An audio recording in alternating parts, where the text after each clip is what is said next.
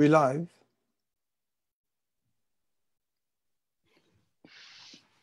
Is it working on your side, Professor Esack?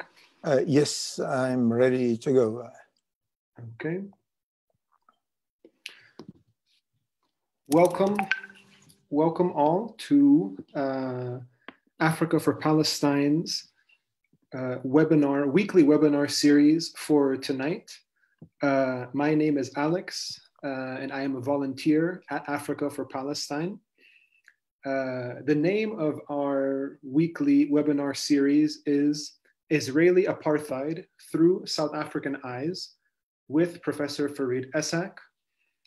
And every week we have a different topic within that wider topic. So tonight's webinar is going to be about, the title's name is The Choice to be Struck by Similarities or to be Blind to Them. It's about 7 o'clock here in South Africa, and we have this live streaming all over the world. So we welcome everyone who is joining us at this time. For people who may be unfamiliar with us, Africa for Palestine focuses on strengthening African-Palestinian relations and pushing back against apartheid Israel's infiltration and influence into the continent of Africa. We work with solidarity groups, trade unions, political formations, and human rights organizations across the African continent who have our same spirit of progressive internationalism and commitment to standing with other oppressed peoples of the world.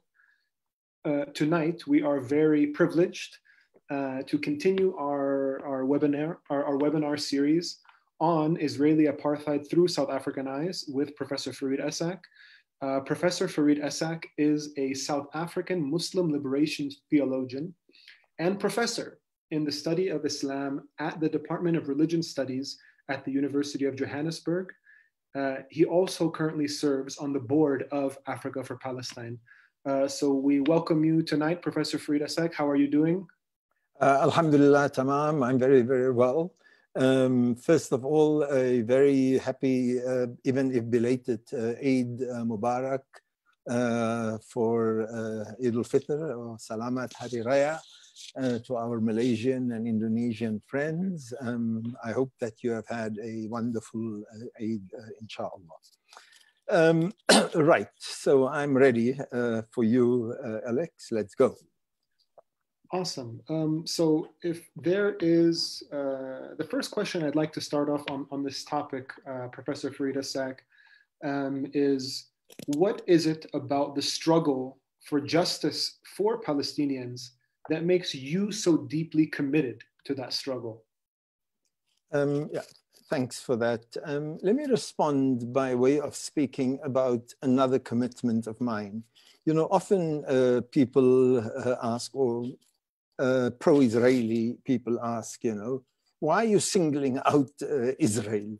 Well, most of us who are committed to the Palestinian struggle actually see it as extensions of many other commitments. So let me respond to this question by referring to another commitment of mine. I have for many years now been deeply committed to the struggle for gender justice. I've written extensively about the oppression of women in Muslim societies, and I've critiqued the Quranic scriptural justification for violence against women. I've served as a commissioner for gender equality in South Africa for 5 years in the first democratic government, and I guess I'm a veteran of many battles for gender justice, and I still slog on. So when I'm asked about what inspires me in this particular jihad, in the jihad for gender justice, I've often cited my experience living in Pakistan for about 8 years as a madrasa student there. And there I came face to face with apartheid of another kind. Here in a Muslim society, I saw women being subjected to exactly the same kind of marginalization and oppression that I experienced as a Black person in South Africa. And I was offered all the same theological justifications for patriarchal domination that were invoked in South Africa for white domination. It's biological, it's in the Quran, it's in our culture.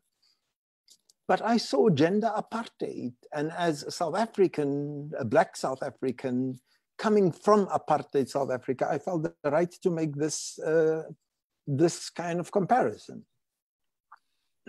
Yep. Okay, so if we hear you correctly, Professor Esack, you're saying that the commitment for your commitment to the struggle of Palestine and against apartheid Israel is rooted in a wider framework of intersectional or anti-oppression against any form of injustice. Absolutely. How do people respond when you make these kinds of comparisons? Well, people are very selective. If it's a comparison to their own favorite oppression, say you talk about gender apartheid in Pakistan or in Kuwait, and it's a white liberal society, then they're very happy for you to respond this. So invariably, my ability to make these connections between different kinds of oppressions, it's welcomed by my frequently Western audiences as courageous, as principled, as prophetic. Most of the time, they're not interested in the details of the comparison. The impact of the marginalization is the same. The logic of oppressing others by virtue of biology or your creation myths about derivative, ontological, therefore secondary nature of another person. Women were derived from men, so they don't have an existence on their own. Blacks, in the words of Mariki, the late Mariki de Klerk, F.W. de Klerk, apartheid's last president's wife, that colored people were created as a second thought. They were the leftovers after God created humankind. So they respond differently. But as I started using this analogy in my presentations at workshops, say on social justice, social transformation and gender justice, I became curious about the different responses that it evoked. Many of the South African Muslim men, for example, readily recognized the foundational myths of apartheid because they were amongst its victims. But recognizing and exposing these myths meant an acknowledgement of wrongs done to them, and it opened the possibility for redressing these through affirmative action in a post-apartheid South Africa. So when it came to connecting racism with sexism, then wait, you can't do this. Because men are no longer the victims. In fact, redressing the past injuries of a post-apartheid South Africa in a new, the injuries of an apartheid South Africa in a post-apartheid South Africa, if you are committed to non-sexism, that could mean that a black male falls behind a black woman in the employment line. So often senior white civil servants, their responses were also interesting. They went along with my arguments in public because they needed job security in the new white South Africa. So they had little choice but to pay homage to the new country's orthodoxy of non-racialism and non-sexism. But often in my presentations, I would catch them making side glances at each other, mocking all of this, you know, oh, so sexism is the same as racism stuff. So the ability or the refusal of people to make different kinds of the connections between different kinds of oppression or different manifestations of oppression, it's very relevant in considering the question of Zionism as apartheid. People become very, very selective in what kind of comparisons they want to make. So when you speak about gender apartheid, many white liberals and Zionists are happy to jump on board. When you speak about Zionism as apartheid, then no, apartheid was unique to black people. Apartheid was, you're demeaning black people in South Africa when you compare Zionism to apartheid. So this is really connected to their own prejudices and very selective application of principles. Thank you, Professor Esack.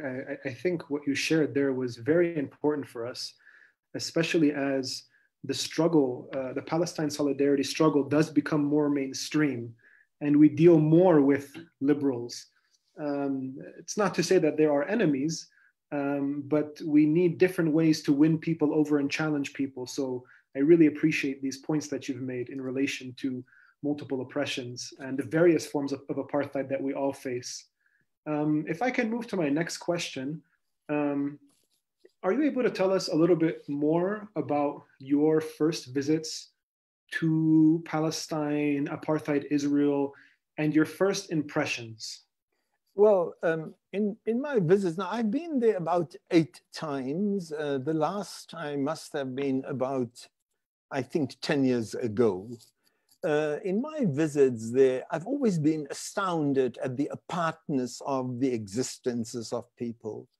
Even as the lives of its inhabitants, the Palestinian Arabs and the Jews, are so inexorably intertwined. It is possible to move across large sections of the land and never encounter somebody from the other side.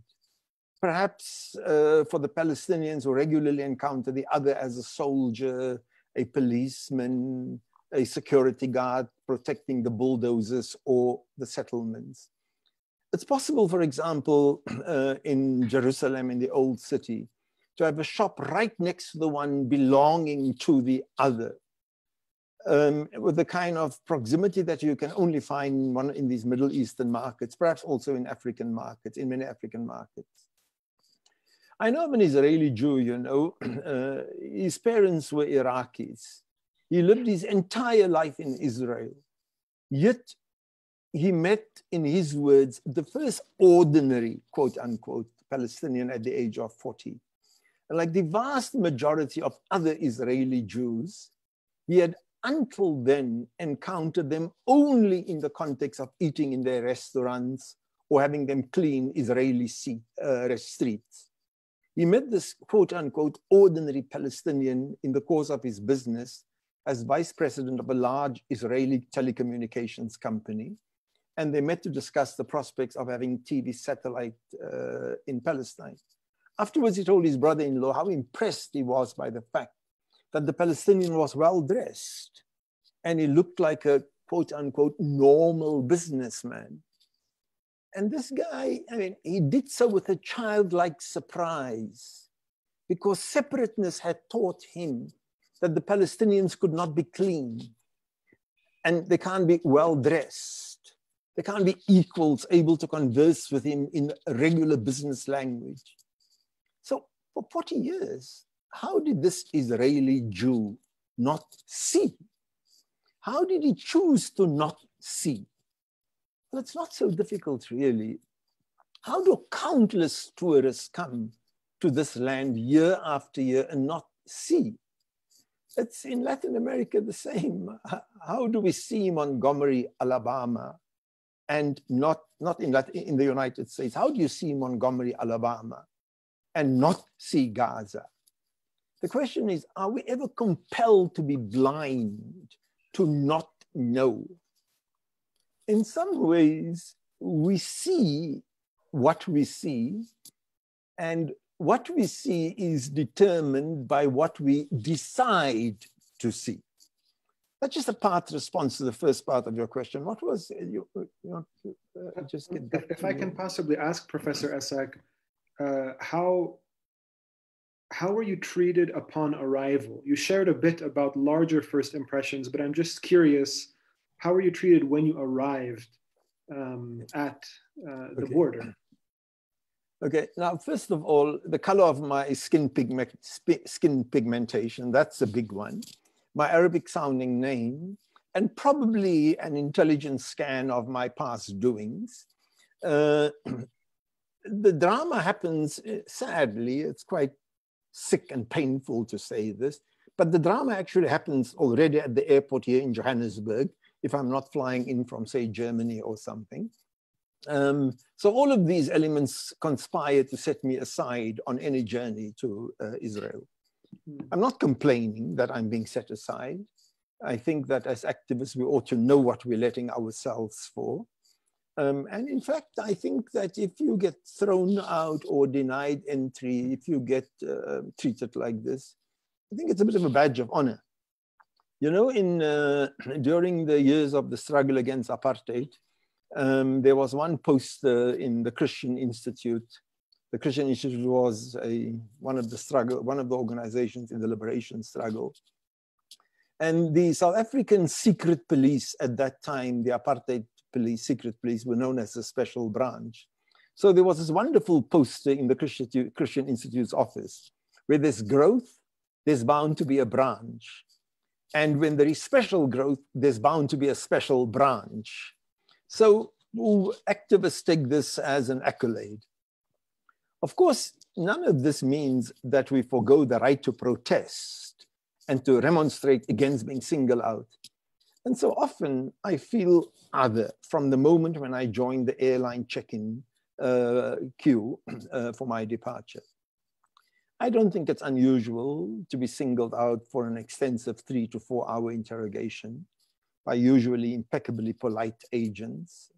And by the time of my last visit, I've grown used to it. And then, of course, the questioning starts all over again, right from the beginning, when one arrives at Tel Aviv's Ben Gurion International Airport. Yeah. Okay. So, I mean, I'm sorry to keep harping on this point. I mean, you shared a great deal about what it's like to encounter kind of the security apparatus, even as you're on the way to Israel-Palestine.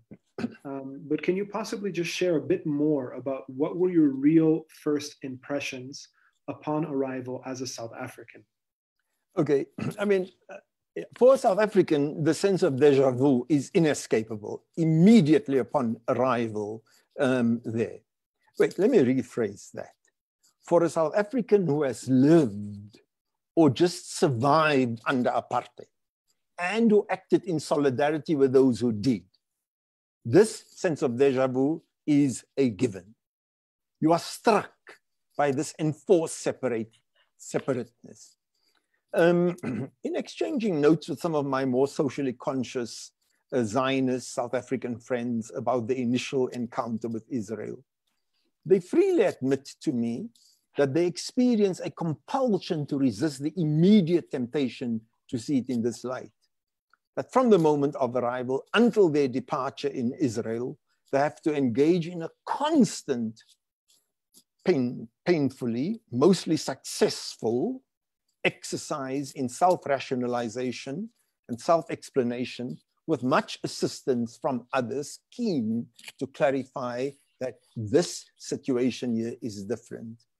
Now, in some ways, all of us are the children of our history. The relevance of our own stories, more painfully, the irrelevance of the stories of others. Yet, we also choose to be struck by the stories of others. And the extent to which we exercise this choice to choose to be struck by the stories of others, I think that this is the barometer of our humanness. You are a biological entity without a conscience, without this choice. But you choose to be struck by the stories of other people. This, to me, indicates your humanness. But to come back, Alex, to your more direct question, my first visit, and I may be going off track again here, but my first visit to Palestine was during the beginning of the first Intifada in 1988. Our own liberation struggle was reaching new heights. As someone deeply involved in that struggle, it was very difficult to look at the state of Israel through benign eyes. Here was a country founded in response to many impulses, including, I must emphasize, a response to the savagery of Nazism. But for me, as a South African, this was a country that was arming an unashamedly racist South African regime, which had supported the Nazis to the hilt. Apartheid South Africa was born partly from Afrikaners suffering inside British concentration camps in South Africa, and ideologically deeply inspired by Hitler's Nazism. This apartheid South Africa Israel was a country that supplied much of the arms that killed our children on a daily basis. Yeah, in Israel, I found myself in a country that had turned, and I'm quoting Hunter here, that had turned its unique preferential trade privileges with both the United States and the European Economic Community into a springboard onto world markets for South African goods, unquote. It was much later that I became aware that several of the neighboring Arab countries had also been active in breaking sanctions against South Africa. Israel, though, along with the United States, was one of the few countries, you can count them on a single hand, that sided openly with apartheid South Africa on numerous occasions in the United Nations. It was only on my 4th or 5th visit there, well after the end of apartheid, when I first ventured into the western part of Jerusalem to meet with some organizations working on issues of gender justice. And yes, on that visit, I also went on the first number of visits after that to Yad Vashem. Yad Vashem is Israel's monument to the victims of the Holocaust. So here, donning a paper kippah, I wept freely at the memory of the millions of Jews and others killed in the Holocaust. I wept at the invective, the abuse that I had recently heard being spouted by an Egyptian preacher, the late Sheikh Muhammad Kishk. Al-Yahud, Al-Yahud, Ihdaru al-Yahud, the Jews, watch out for the Jews. I wept at the hatred that I saw so liberally flung at the ahistorical the Jews during the 8 years of my theological training in Pakistan, at the capacity of man, yes, man, to inflict suffering on humankind. And I wept at the inabilities of the planners of this memorial to spare a candle for the many, for the gypsies, the homosexuals, also killed by the Nazis. And I wept for the tragedy of the Palestinian people, whom Edward Said had so aptly described as the victims of the victims. A population who now had to endure dispossession because of the unspeakable crimes that some white people committed against other white people. So these are some of my early impressions of encountering apartheid Israel. Sure, Professor Esack.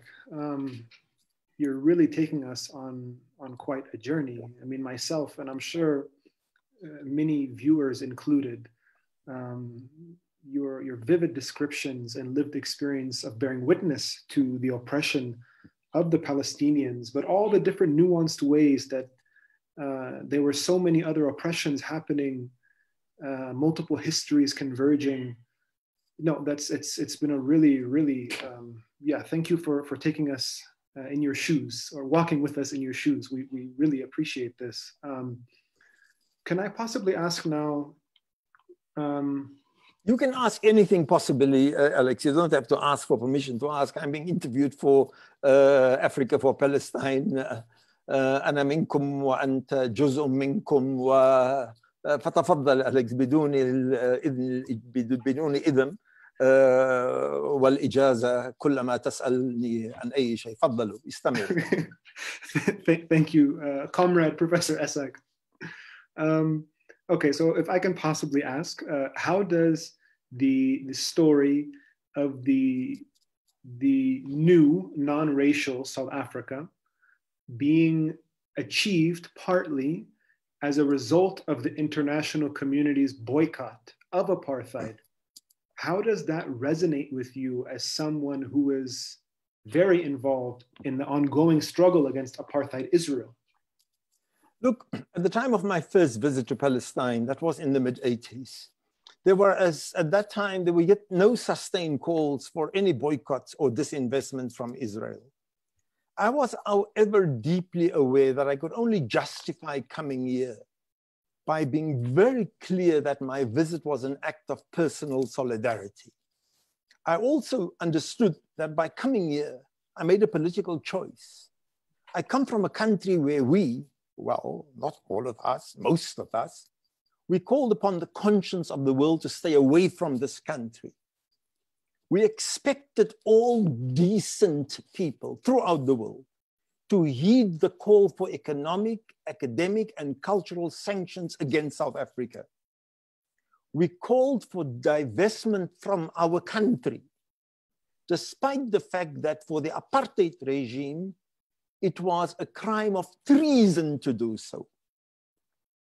Chief Albert Luthuli, and I'm a recipient, I'm a member of the Order of Luthuli. It's a state-awarded honor. So Chief Albert Luthuli, who passed away in 1967, a father of our nation, a Nobel Prize winner. He appealed to the world as early as 1960, and I quote him, "We welcome most heartily the action of overseas people in launching the boycott. Our hope is really this, that we can bring pressure to bear on South Africa, and that through this pressure, South Africa will change its way of dealing with non-Europeans.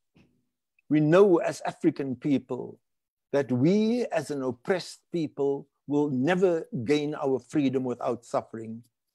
But to us, it is a demonstration of the solidarity of the freedom-loving peoples throughout the world. We must pursue a policy of non-violence up to the limit.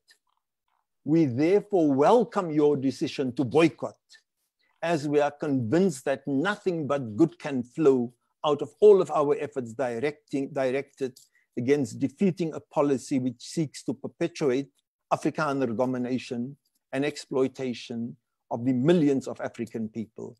That was Chief Albert Luthuli in 1960. So throughout the years of the boycotts against South Africa, we continue to welcome visitors from the United Nations, friendly governments, and international solidarity activists. Other people were less welcome or completely unwelcome. They came. Besides the rather few political allies of white South Africa, these were investors and tourists. Some of them were probably very nice folk, all claiming innocence and being apolitical, but we despised them. They came at the invitation of white South Africa. They had the money and the freedom to do with it as they pleased. Many of these tourists and investors, they returned to their countries abroad, not surprisingly enchanted with our astonishingly beautiful country, what it had to offer, and completely ignorant, indifferent, oblivious of any reality beyond the black faces that smiled at them. They would go around saying, oh, I've been to South Africa myself, and don't be fooled by all this propaganda. The blacks are really very happy there. Of course, the black people that they encountered smiled at them. It's the name of the game, survival. If you want to survive, you smile at these white people. Doesn't mean that they like you, doesn't mean that they really welcome you, but that is the game of survival, and we were entitled to it. So yeah, the boycott against Israel, long before it was announced, we believed in it because we recognized the same society that we had suffered under inside South Africa. Mm.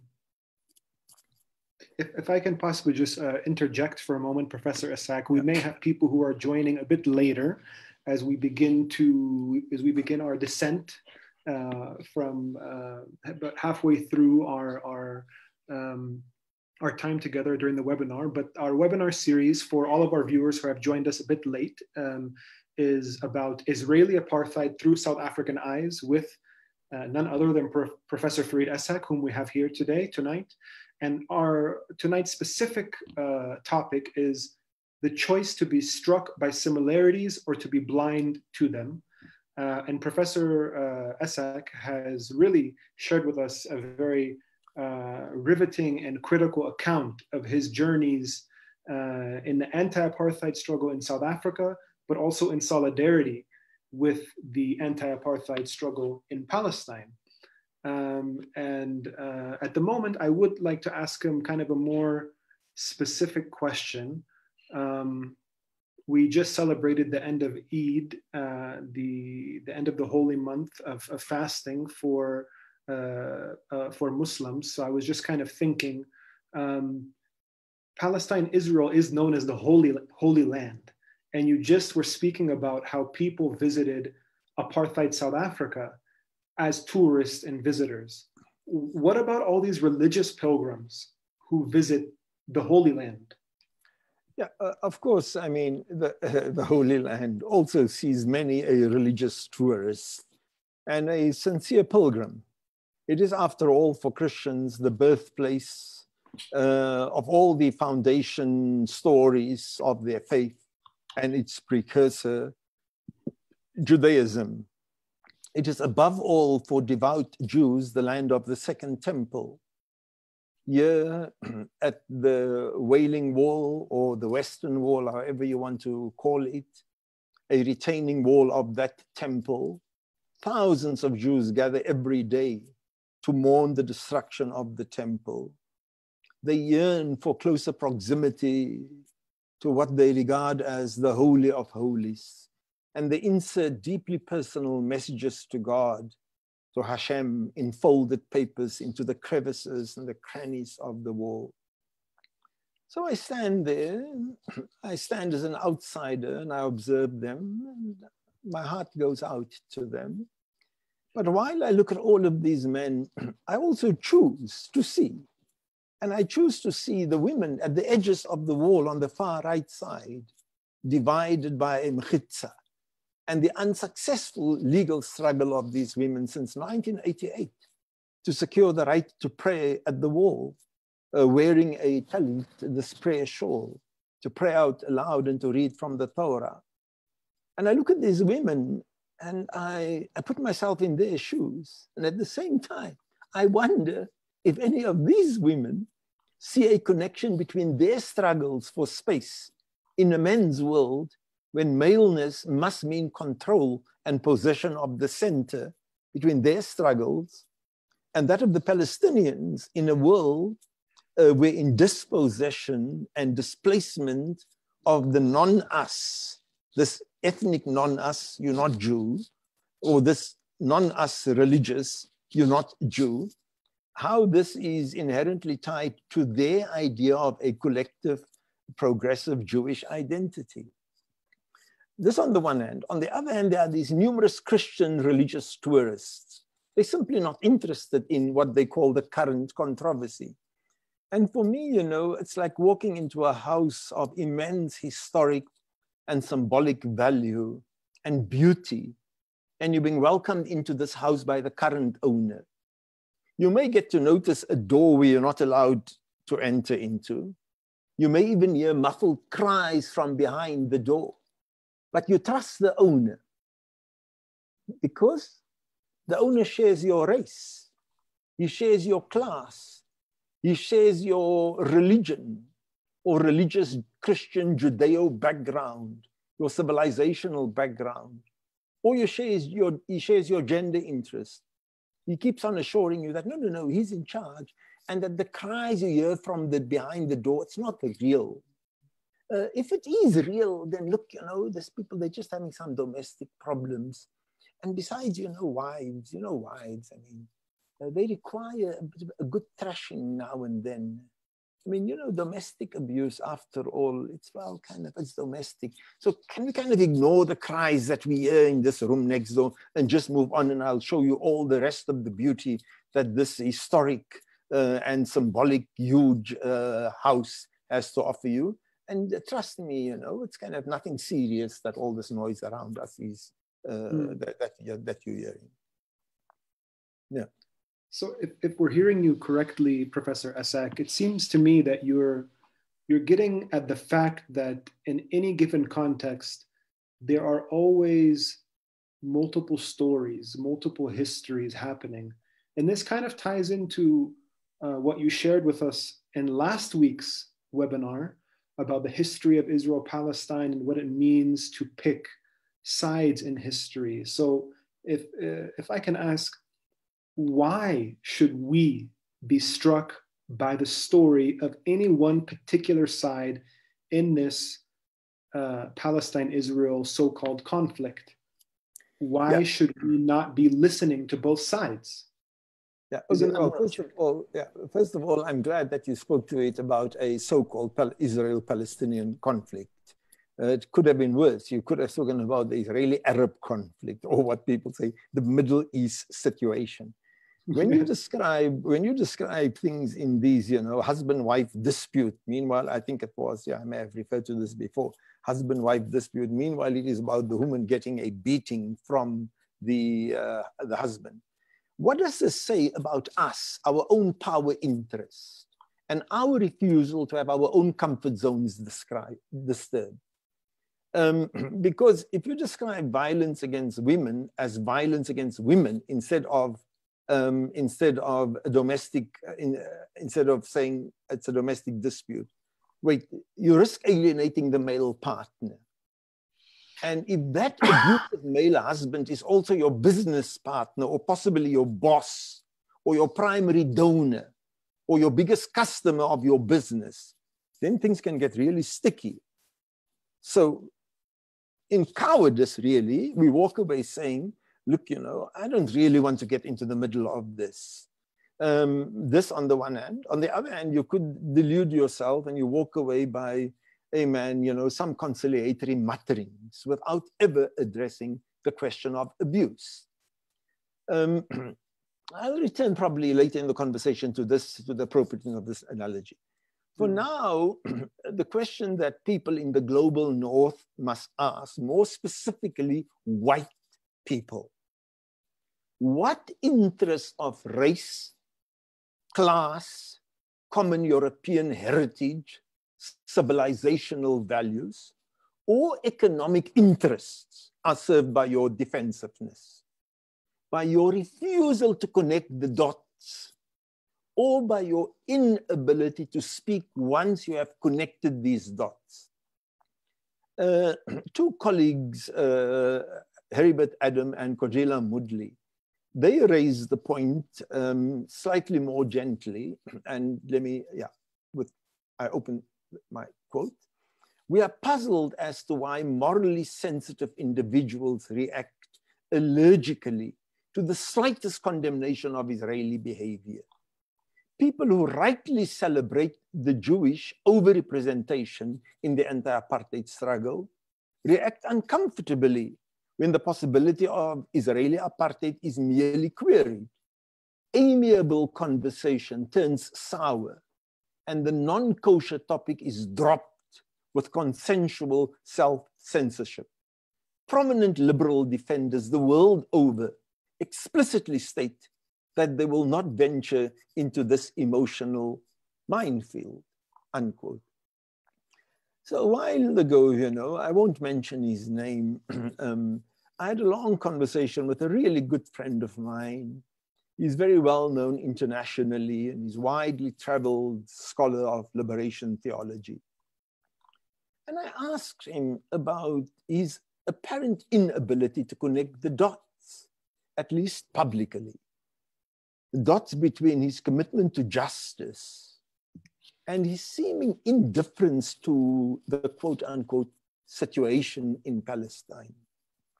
And he replied and said, no, I do make the connection, he said. I often share my views with my wife. They're wonderful people, by the way. A lot of love and affection for them. In listening to my friend, I somehow had the image of an adult watching a child playing, connecting the dots. Now, in most of these puzzles for toddlers, the picture is fairly obvious.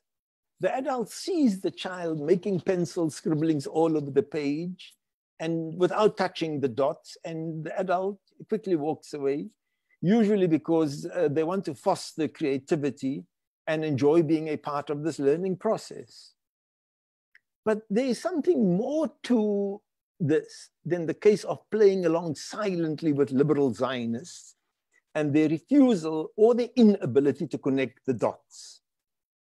It's a fear of losing the child's friendship by alerting the child to the picture obscured by the dots? Is it a fear of the tantrum that the child is going to throw when you do so?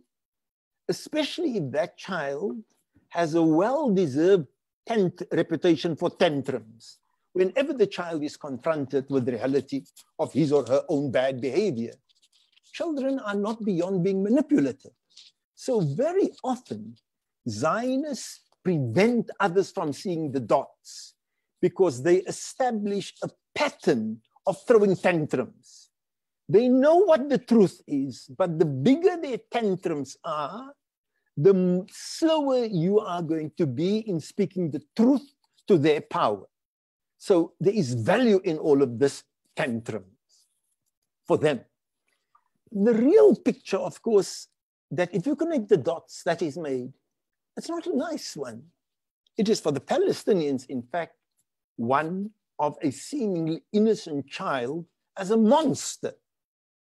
The child wants to continue viewing, the adult wants to continue viewing the child as innocent, in large part because that adult imagines its own abuse as responsible for the child turning into a monster.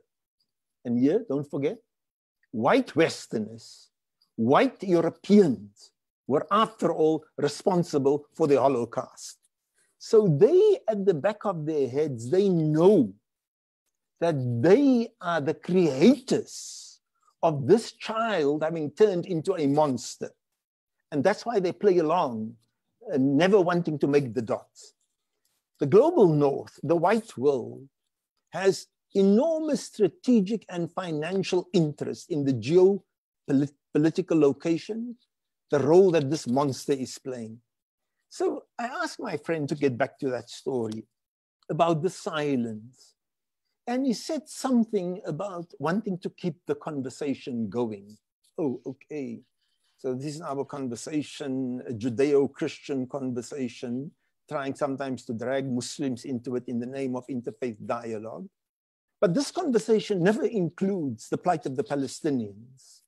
It's about not wanting to alienate friends. Perhaps it is about this.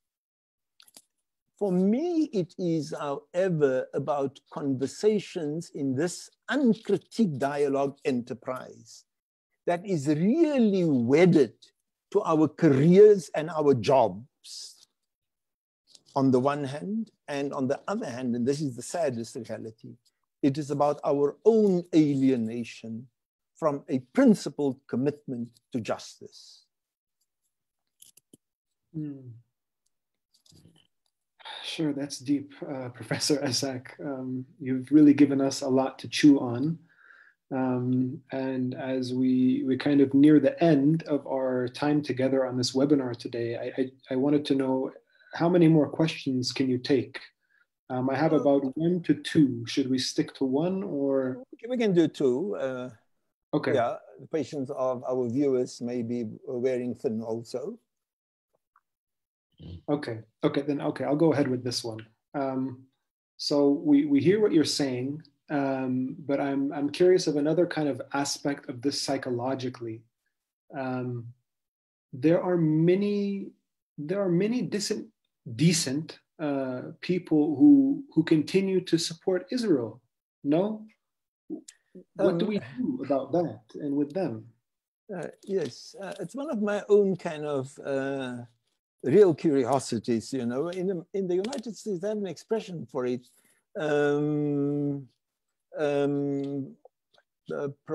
PEP, Progressive Except Palestine. You're progressive about every cause under the sun except Palestine, yes.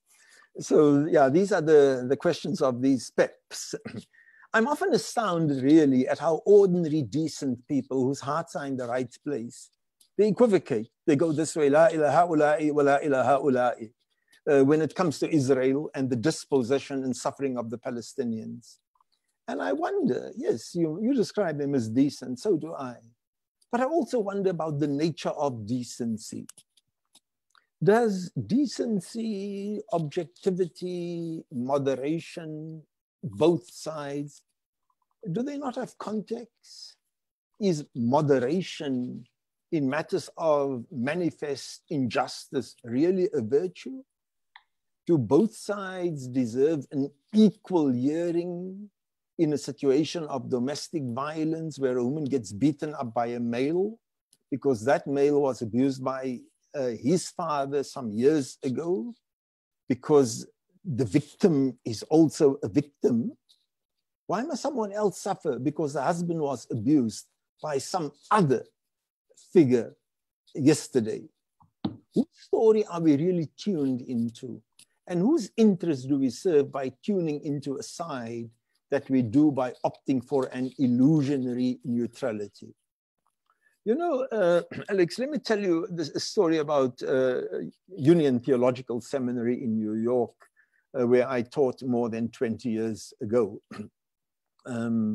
It's a citadel of Christian progressive thinking. At Union, I often got the impression that heterosexual white males came there in order to confess their sinful ontological status before God or goddess or before it. Students and faculty embraced the cause of every conceivable marginalized group on the face of the earth. It was like the ideal progressive place. 2 hours after the first of the Twin Towers collapsed on the 11th of September 2001, at a service in the chapel, it was amazing. One of the students asked the worshippers to never forget that those 2 towers themselves represented a horrible form of economic terrorism against people of the 2/3 world. Huh? This was Union Theological Seminary. In uttered and in spoken discourse, though, for all the faculty and staff there, Palestine and Palestinians could just as well have been a place in outer space. Professor Mark Ellis, one of the most profound, contemporary, prophetic voices amongst Jews, speaks about a deal struck between Union Theological Seminary and the Hebrew Theological Seminary just across the road, a deal of silence. Union represents best how a genuine and much needed Christian respect, in the words of Mark Ellis, a Christian respect for the authenticity of Jewish life and the right of Jews to define themselves, has in many cases evolved into simple Christian cowardice, unquote. The discussion on Palestine is best left to our dialogue partners across the road. And to get back to Mark Ellis again, in this need to keep the conversation going, the demonized Jew replaces the romantic Jew. Unlike Germany, as Ellis points out, where there is no sizable Jewish community, American Christians often interact with a sizable and an empowered contemporary Jewish community. So to keep a romanticized view means interacting under controlled circumstances with certain Jewish elites. And in this interaction, entire areas of discourse, such as Palestine, are off limits. Yeah. Okay. So I have just one more question left, Professor Esack. You've really given us a lot of very interesting stuff to chew on tonight. And I think it kind of all wraps itself up and almost ties itself together in this last question. We've been talking about competing histories, competing claims to the land, the case of South Africa, the case of Israel, both as apartheid contexts. So in this specific example, in your insistence on looking at the oppression of the Palestinians, where does the issue of even-handedness, or might we say objectivity, fit in if we want to talk about justice and I mean, Yeah. look, it's a very selective demand, you know. Objectivity that in decoloniality, in areas of race, gender, sexuality, through and all of this, postmodern scholars, post-colonial thinkers, feminists, liberation theologians, all the others have long since debunked the myth of objectivity. And they've insisted on disclosure as a precondition to dialogue. Tell us about your class interests. Tell us about your gender interests. What are the lenses through which you view the world? In a quote that I've arguably overused in my work, David Tracy, the famous Catholic theologian, insists there is no historyless, discourseless human being. So when you deny the lenses through which you're looking at an issue, it's really tantamount to the acceptance of the dominant status quo. When I walk through the districts, and I'm thinking more particularly now of Germany and of the Netherlands, where sex is on sale, I can choose to see it through the eyes of a sex tourist, or I can see it through the eyes of a sex worker. And I'm not saying that all of them are sold into the trade, but that's very often the case. Sold into the trade or driven there by poverty and exploitation. So I choose to look at Palestine and Israel through the eyes of the marginalized and the exploited. I choose to privilege this perspective over other perspectives. Is it, what am I seeing in front of me? Is it sex tourism? Or is it sexual exploitation? Or worse, is it a refusal to name it and a preference to speak about it, the seemingly neutral, look, you know, just coming out to have some fun, we're just here to relax. What do you name it? This depends on where you see yourself located in the power structure. My story earlier on about Union Theological Seminary, it reflects a pattern in liberal thinking in much of the West, a willingness to locate oneself ideologically, but to do so very, very carefully with an eye to not upsetting the apple cart of power. So the last point that I want to make, Alex, is this. Whether you want to choose sides or not, we are in the middle of it. We're in the middle of this battle because we do business with the abusive husband, and or we profit from his abuse of his wife. And we sustain his delusions that he is okay. Israel is okay. Israel is a part of the civilized world. We seek refuge in this whole bull. Both sides have a story to tell as a way of dodging our own complicity. Rather than us merely hallowing the exploiter, the colonizer with a mantle of respectability, our silence draws us into a web of complicity. I'm saying, however small a minority those Germans may have been, those Germans who refused to turn a blind eye to the persecution of the Jews by the Nazis, those Germans who refused to be silent, they were the only Jews who were really civilized. The only Germans who were really civilized. All the other Germans who did not speak, who did not observe and, or if you can use this hadith, you know, the saying of the Prophet, at least feel ill in your heart about what you are seeing. All the others had Jewish blood on their hands.